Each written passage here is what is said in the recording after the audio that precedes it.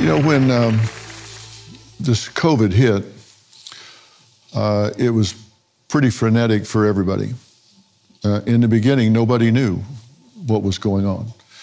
And when they said, we're gonna take a time out here, we're gonna ask everybody to really stay home, withdraw, shut the door, and that's gonna slow the roll. That's gonna slow this thing down. You remember that?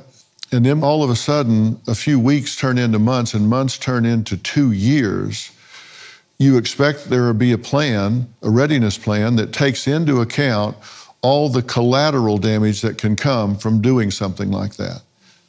And then you start seeing all of these problems and you hear people say, well, we did the best we could with what we knew.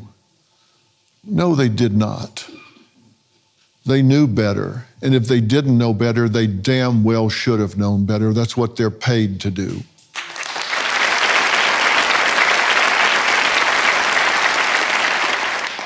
When I stepped up in the beginning and said, this lockdown, this quarantine is going to create more problems with quality of life than that COVID is going to do in taking lives, people looked at me like I was insane.